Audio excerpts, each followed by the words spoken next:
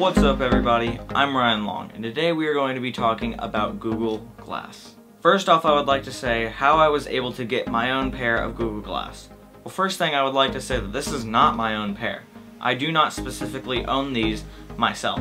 These belong to my broadcasting teacher, who you can follow on Twitter, at Wettrick, over on Twitter. All of his links and whatnot will be in the description down below for him making this video possible. So back in April of 2013, April or May, around that time of year, we were selected, I say we as in the broadcasting program and the innovations class, we were all selected to be a part of this program that Google calls the Explorer program. The Explorer program is pretty much the beta testers for Google Glass, and so they get them before anybody else pretty much gets them. So like how I have these now, there are a lot of bugs with Glass. I say a lot, meaning that there are some, but sometimes there's not that many. And they want us to basically go out and test how they look, how they feel, how people react to them.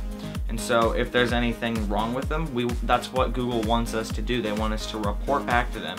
They want to say, okay, so this part of the headset stopped functioning after this time, or the camera started lagging out. Things like that.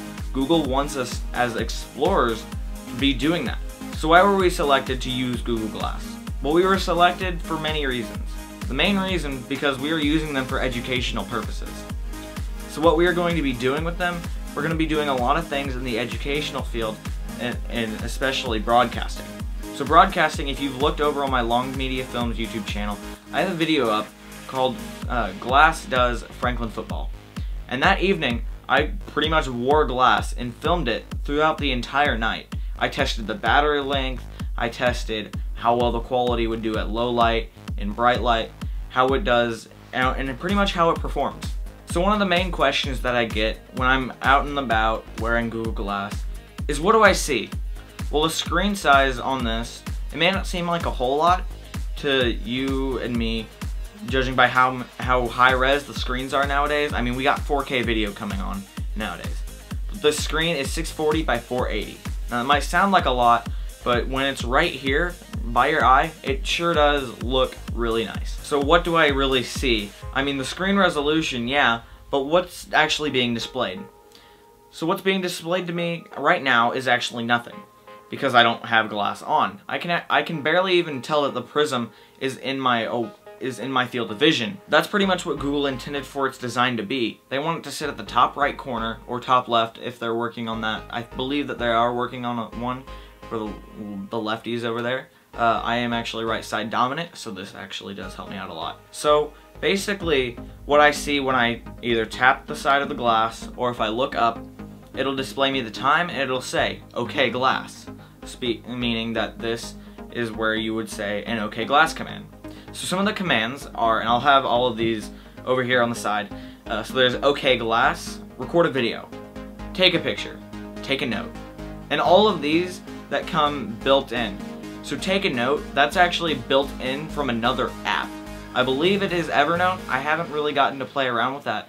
And that is because Google hasn't really done any integration for iOS. I personally am an iPhone user. I do gladly love my iPhone. However, there isn't full Glass support like there is with Android.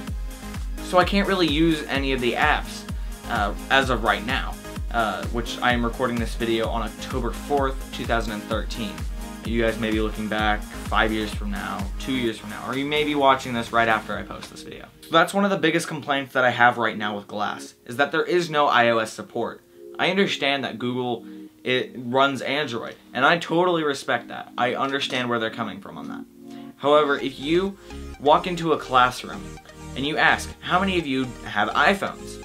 You'll get at least half the people in there to raise their hand. So the point that I'm trying to make here is that Google, if they brought up support for iOS, which I'm sure they will, the support, they'll open so many markets, I guess is the way to say it. You will be able to buy more, and you will get more sales with Glass, pretty much. That's what I'm trying to say here. So if you add the iPhone support, you're buying into pretty much the other half of the world who is either not on Android or Windows Phone. Alright, one of the last things that I wanted to bring up in this video was what do I want to get out of glass. So one of the main things that I want to test it, since this is the Explorer Edition, I want to test it to see how it can do in an educational field.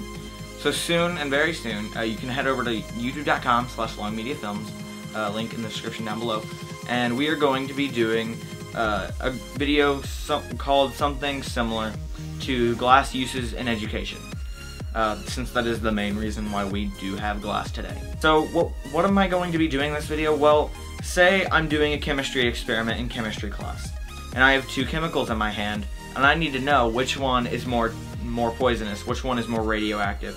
I can tilt my head without letting go of these two materials, and I can say, okay, glass, Google which of these elements is more radioactive, and then I would insert the names of the glass, so it could be something like barium and bromine. I don't know. So those are some of the things that we could essentially be using glass for. A lot of people and a lot of teachers are a bit skeptical right now about, oh yeah, so they'll be looking up Facebook and Twitter. And yes, those are integrated with glass, but there are so many great uses right now in beta for Google Glass. So I could say, okay, glass, Google, who is the author of Fahrenheit 451? And it'll pop up. Ray Bradbury was the author of this book. I'm not sponsored by them or anything. It's just the first thing that came to mind. So those are a few of the excitements that I have with glass. Some of the things that I've noticed as a glass explorer or beta tester, if you don't really like the term explorers, which I mean, that sounds pretty cool. And there's a lot of different things that we have coming out for glass. I heard that later this month of October 2013, Google is going to be opening the SDK for glass and letting more apps into the market, and that's just going to be awesome. So with that said, thank you all for watching. Hopefully you all enjoyed. I'm Ryan Long. Peace off.